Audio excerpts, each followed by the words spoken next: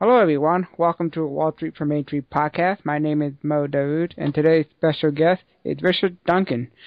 Richard is an author and chief economist at Black Horse Asset Management. Richard's latest book is called The New Depression, The Breakdown of the Paper Money Economy. Richard, thank you for joining us. In today's economy, a lot of people are making their big purchases, whether the government or people on Main Street, using credit rather than what we had 50 years ago, where people saved their money, they started business, and then they, created wealth, and that's how the economy functioned back then. Now we have an economy where government borrowed beyond their means. And also, a lot of people on Main Street are borrowed beyond their means as well. How did we get to this stage? I think that the nature of our economic system began to change in 1968. That was when the United States stopped backing dollars with gold. Up until that time, there was a law that required the Fed to maintain at least 25% gold backing for all of the dollars that it issued. But in 1968, Congress changed that law at President Johnson's request. And the real significance of that is once we stopped backing dollars with gold, that removed all constraints on how much credit could be created. And what we've seen since then is that total credit in the United States has absolutely exploded. Total credit first went through $1 trillion in the U.S. in 1964. And then over the next 43 years, it expanded 50 times, from 1 trillion to 50 trillion by 2007. And so that explosion of credit really created our world. It made us all much more materially prosperous than we would have been otherwise. But the problem now is it seems that the private sector is incapable of repaying the debt that it has already. And it seems to be a very real danger that this explosion of credit is now going to lead to a collapse and perhaps a new Great Depression. And that's what I wondered when we got off the gold standard. I wonder what the politicians and the economists back then thought what would happen to the economy. Did they think it would become a utopia society where everything would be fine and there would be no recession? Because if you look at what they've done since they got off the gold standard, we have a lot more boom and bust cycle in the U.S. economy. If you think about it, we had the 1987 crash, dot-com bubble crash, the housing crash, and right now we have a stock market and bond bubble that is brewing right now. Do you think they thought about the outcome of what would happen? No, I don't think the presidents, for instance, we're thinking beyond the next election. You can see by reading about President Johnson and President Nixon that they were focused on the next election. They didn't know very much about economics. They didn't care. They wanted to be reelected. And in order to get reelected, they wanted to rev up the economy. And in order to do that, they needed to break the link between dollars and gold because the U.S. just didn't have enough gold reserves left to allow the money supply to keep expanding at the rate that those politicians desired. And that's a great point. And I'm not in favor of returning to the gold standard, but I do like the idea of having competing currency in an open market. Would you be open to that type of monetary system in the economy where people can choose whatever currency they want to use, whether it's Bitcoin, gold, silver, or even the U.S. dollar? It's not something I've given a lot of thought to, but my initial reaction would be no, because I think if there's no control over money creation and anyone can issue any money that they want, this is just going to lead to even greater bubbles forming and even greater boom and bust cycles. So I think we've got plenty of money as it is already. And of course, anyone can buy gold now if they want to. And that there's also all the other foreign currencies available for people to buy if they really want to buy something other than dollars. So I think we have plenty of types of money as it is. So if you were a politician and you wanted to fix the monetary system in the United States, what would you do? Would you try to have, say, the free market control the money supply, or would you try something different? I don't think there is any easy way to fix the system now. After a 4.5-decade, $50 trillion expansion of credit, I don't think there's any way to go back to any sort of gold standard. You started out our conversation by discussing the way people now charge everything on credit. What I've seen is that going back to almost all the way back to World War II, credit growth now drives economic growth. And every time that credit grows by less than 2%, going back to 1952, every time credit grew by less than 2%, adjusted for inflation, we had a recession. And the recession didn't end until we had another very big surge of credit expansion. So now, this system is no longer driven in the same way that capitalism was. Capitalism was driven, the growth dynamic there worked like this.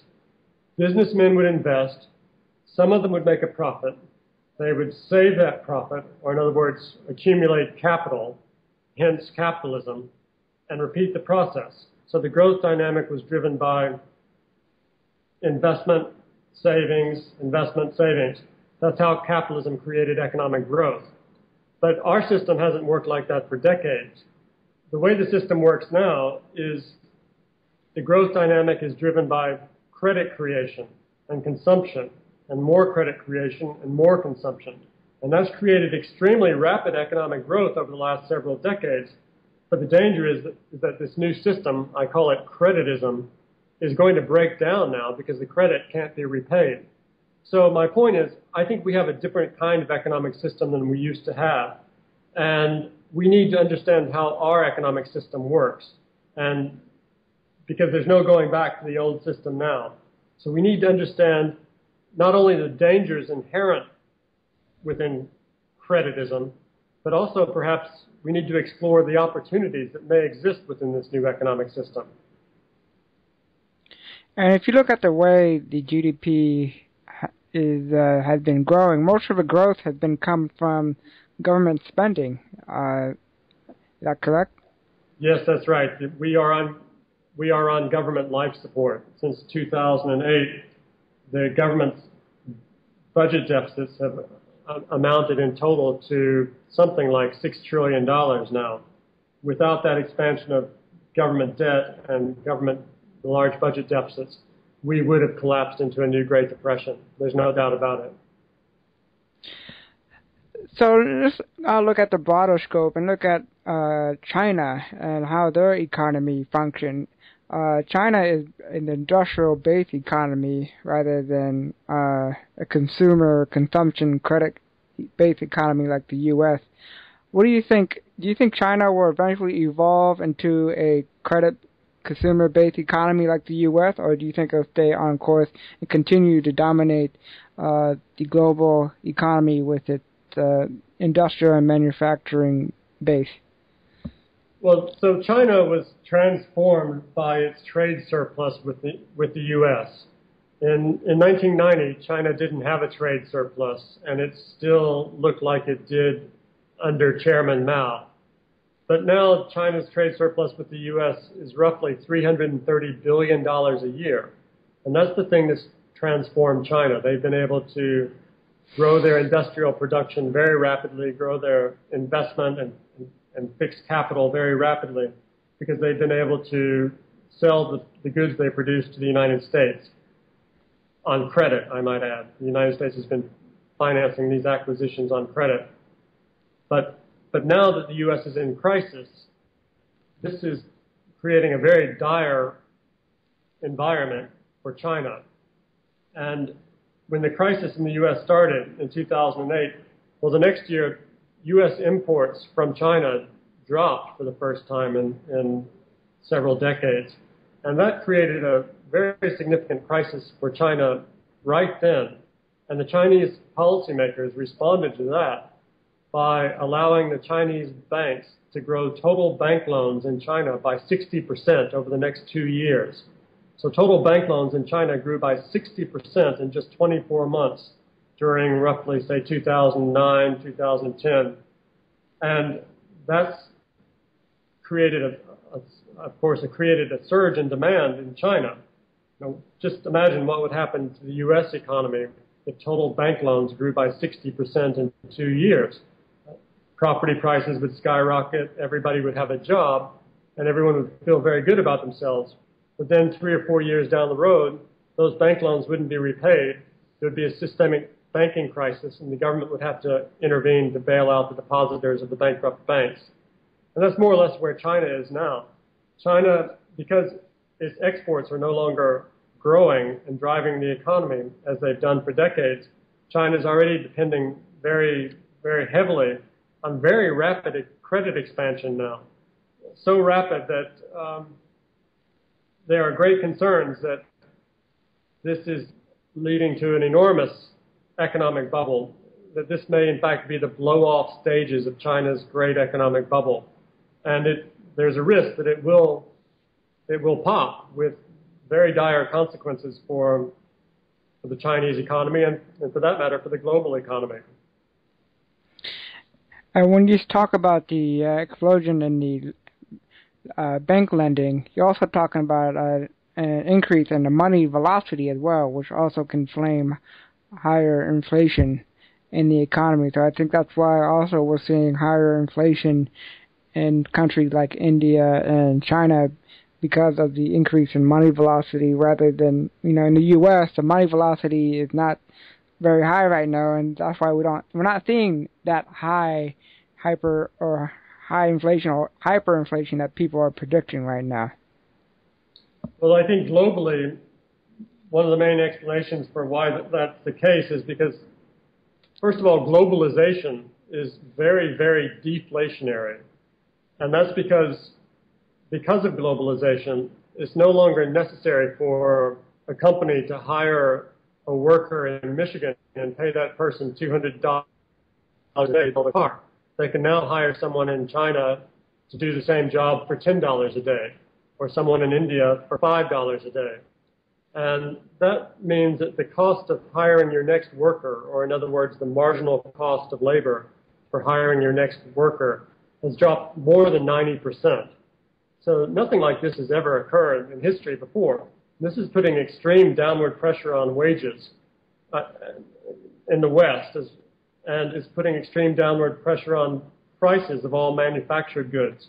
So that's an extremely deflationary force, and that's offsetting the inflationary pressures that would normally accompany a surge in credit expansion and paper money creation. Were it not for globalization, we would have had very high rates of inflation in the United States a long time ago. And also because the United States is a world reserve currency, the U.S. is able to export a lot of their inflation to other countries like China, India, and other trading partners that they have as well, due to the globalization that you're talking about. Well, that's right. When the Fed creates a lot of paper money, as it has been doing, one of the effects of that was to push up global food prices, particularly during the second round of quantitative easing. Global food prices spiked very sharply, and I believe that contributed to the uprisings across North Africa and around the Middle East. In other words, the Arab Spring the fuse was lit by Ben Bernanke and the printing presses at the Fed.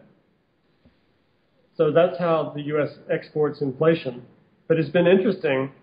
We should never forget that prices are affected by a number of factors, and one of the most important of which, of course, is supply and demand. So what we have seen is that the very high food prices of a couple of years ago has led to farmers planting more crops than ever, and now we're seeing record harvest in many cases, and that's pushing down food prices again, despite the fact that quantitative easing is now creating even more money than before. So there's been a supply response in response to the higher prices. And that's not only true for food, but we're also seeing that, for instance, certainly with oil and even copper now. And you made a great point there. And I want to shift gears here and talk about the inflation-deflation debate that's been ongoing pretty much since the 2009 crisis, or 2008 crisis, and the Federal Reserve started to roll out the QE programs. Now, there's a lot of inflationists out there and deflationists out there, and they both make good arguments. There's also people out there that's arguing that we have both inflation and deflation right now, where we have certain assets that are inflating in prices, such as commodities, such as oil, gold, silver. And there's also other goods that deflating in price because of the economy that we have right now, and then there's no demand. And a good example of that is electronics. When new electronic comes out, they are high in prices, and after a while it deflates. So what's your position on that? Do you think we have inflation or deflation? And based on what I've heard from you in this podcast, sounds like you think we have deflation. Is that correct? Well, I think it's useful to divide inflation into three different categories. There's the normal kind of inflation that we usually think about at the consumer price level, the CPI inflation. And it's very low. The recent numbers have all been significantly below 2% year-on-year increase in core inflation. And the explanation for that is, as I was just saying, globalization's driving down wages and the cost of manufactured goods. But the second kind of inflation is commodity price inflation. And there, we've discussed that a bit already. We did have a spike in commodity prices, especially during the second round of quantitative easing, but now they're moving back down despite the third round of quantitative easing being in full force. And that's, again, as I said, it's because of the supply response to the very high prices. But the third category of inflation is asset price inflation. And here, we've had very significant asset price inflation, particularly in the stock market and with bonds. And over the last 6 months or so, even the property market in the U.S. is now up almost 13% year on year. And so this is a direct result of the Fed's quantitative easing policy. As you know, the Fed's now creating $85 billion every month and using it to buy assets. And they're using it to buy government bonds and mortgage-backed securities. So that pushes up the price of the bonds and drives down their yields, or in other words, drives down interest rates. But also it forces the people that they buy the bonds from to buy something else, like stocks. And so that pushes up the stock market. So the goal of quantitative easing is to create asset price inflation, and so that the Americans will feel richer and go out and spend more money and drive the economy, even though the median wage in the U.S. is being driven down as a result of globalization. So it's the Fed's policy to create asset price inflation. So I think it's important to look at each of those categories of inflation rather than generalizing. But now, more broadly, after 4.5 decades and a 50-fold expansion of credit, I think we have a very large global credit bubble. And looking ahead 5 to 10 years is not certain which way it's going to play out. It depends on, we have to understand that the government is now directing our economy, but we don't know who the government will be run by in 5 or 10 years. Taking extreme examples, if we had the Tea Party takes over government in the United States and they ban the Fed and they balance the budget, then we would definitely have extreme deflation. There would be a deflationary depression. On the other hand, let's say, using, again, an extreme example, let's say Ben Bernanke is elected president and he decides to start printing $1 trillion every month. Well, then in that case, we would end up with very high rates of inflation or hyperinflation. So it's uncertain which way it will go. But the important thing to understand is that we have a very large credit bubble. And if it is allowed to deflate, the natural tendency is for it to deflate and for there to be deflation. It's only the government intervention that's keeping this credit bubble inflated. And the question is are they going to overinflate it and lead to high rates of inflation? But if left to any sort of process of supply and demand or laissez-faire, we would have extreme deflation and depression. But that's not going to occur because the government is going to continue to intervene. And it's safe to say that the government had mandatory policy to create inflation and to avoid deflation. And if you look at it in the history, all the inflation that happened in the past is all due to government intervention. I don't think it ever happened due to free market or capitalism, because normally in free market and capitalism we have a lot of deflation and a lot of adjustment to prices and wages according to what's going on to the economy.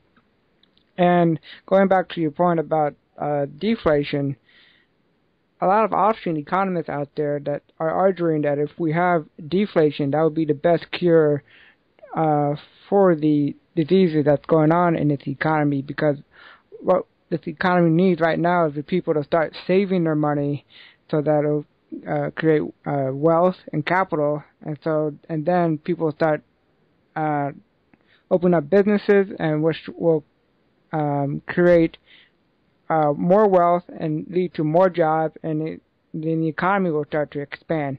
Do you buy that argument from the Austrian circle?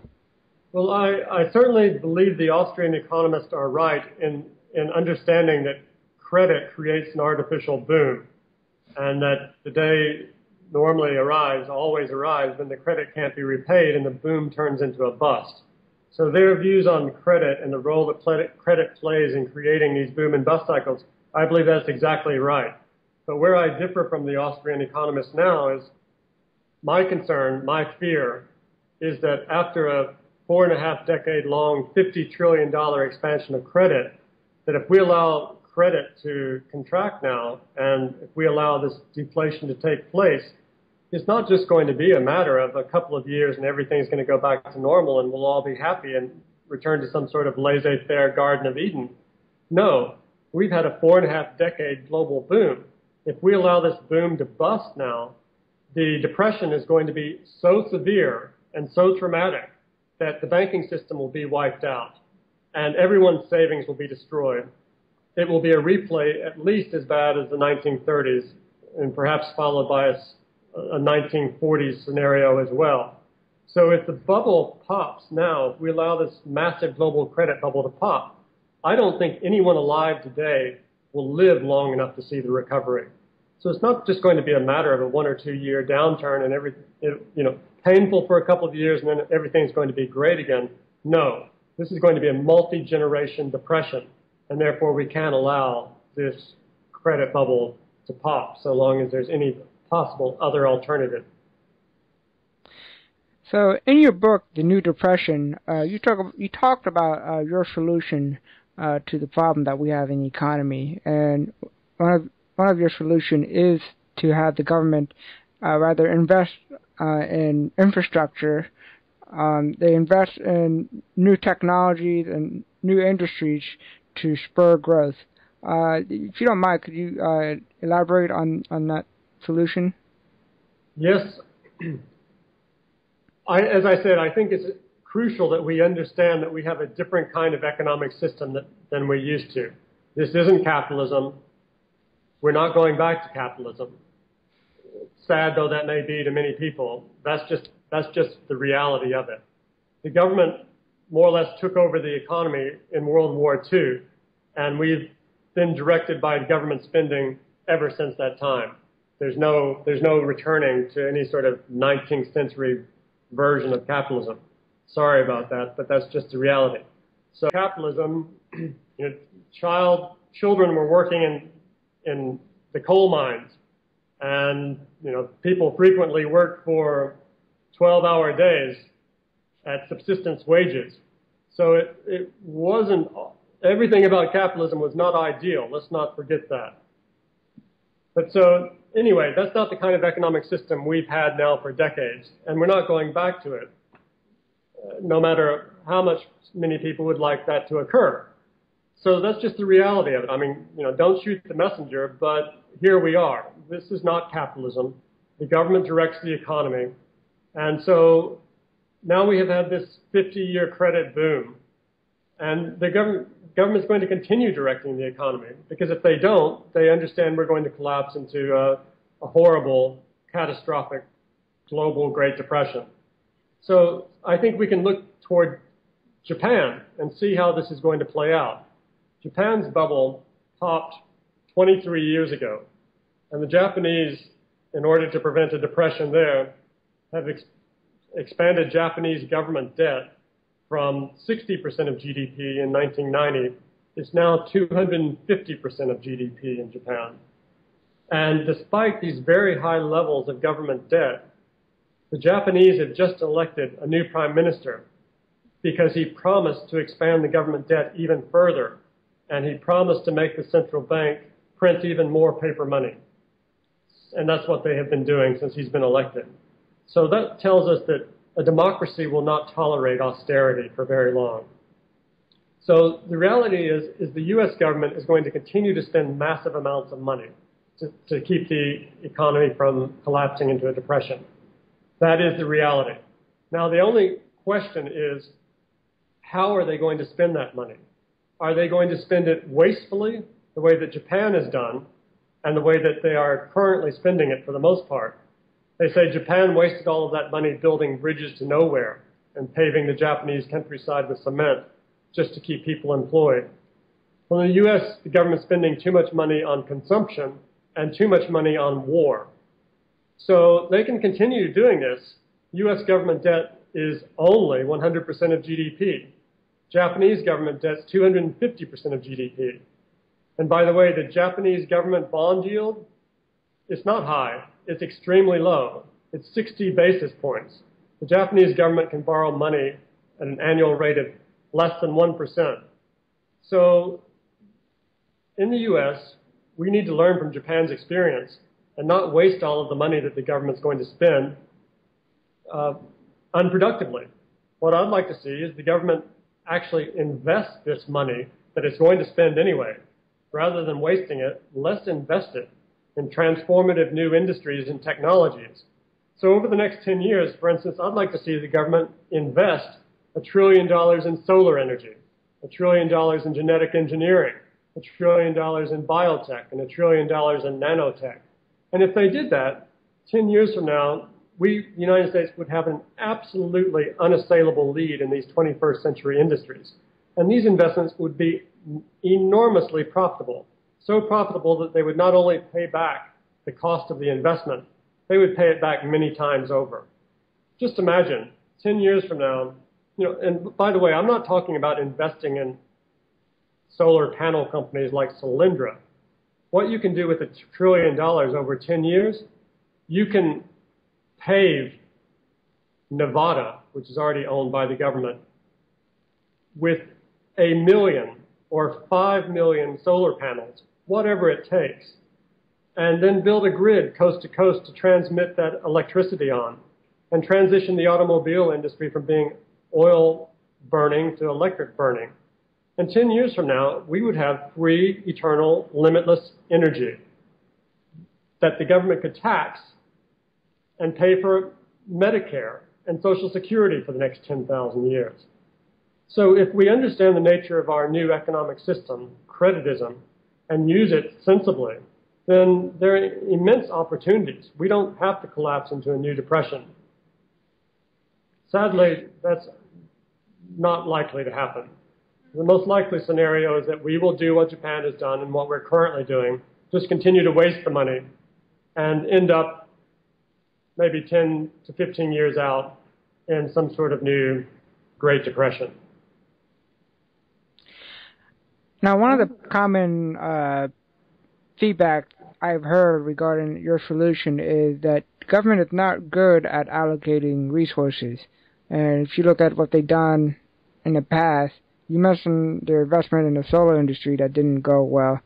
But and then if you think about, they took over General Motors, and General Motors is not really performing outperforming their competition right now. They probably never will.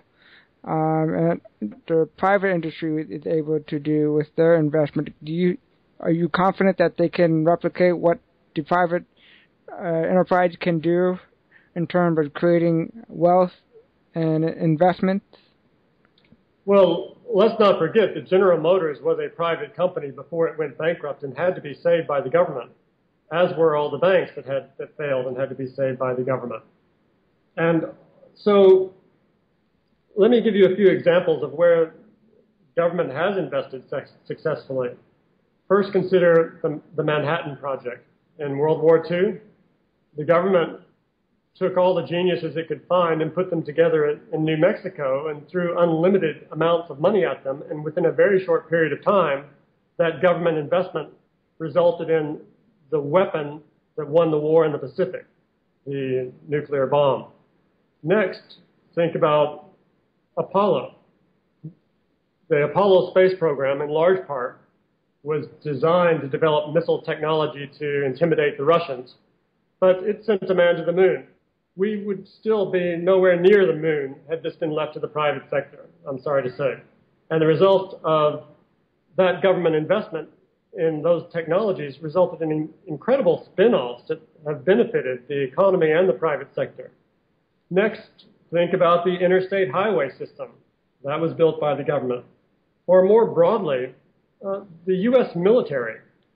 Because the U.S. government invests more in the U.S. military than the rest of the world combined, that government investment in the military has given the United States global military dominance.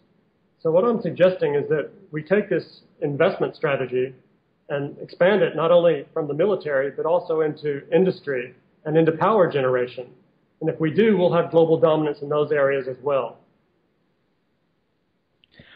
Well, Richard, I would like to thank you for your time. And before we let you go, you just recently rolled out a video newsletter on your website called Macro Watch. So what should people expect from your video newsletter? And tell us what kind of service you will be providing as well. Okay, well, thanks for mentioning that. Our conversation this morning has turned a little bit political, I think. My newsletter is much more focused on understanding the macroeconomy. It's called Macro Watch, and it's presented in a video format. So it's essentially me doing PowerPoint presentations. Now, my belief is that in this new age of fiat money, that the economy doesn't work the way it used to. Now, credit growth drives economic growth, and liquidity determines the direction that asset prices will move. And the government does everything it can to control both credit growth and liquidity. So in my newsletter, Macro Watch, it analyzes trends in credit growth, liquidity, and government policy in order to anticipate how those things will impact asset prices and economic growth going forward. So I developed something I call the liquidity gauge, which is very useful in understanding whether asset prices are likely to inflate or deflate. And this you can find on my website, richardduncaneconomics.com. It's called Macro Watch. I hope you'll check it out. And yeah, and a video newsletter is a great idea because a lot of people nowadays are preferring to watch video or listen to an audio or podcast rather than read long text or a long book or long novel. So yeah, I think your video newsletter is a great idea, and I hope people will check that out as well. Well, Richard, thank you for joining us for Wall Street from Main Street podcast, and I hope you could come back again. Okay, Mo, thank you for inviting me. I'd be glad to come back.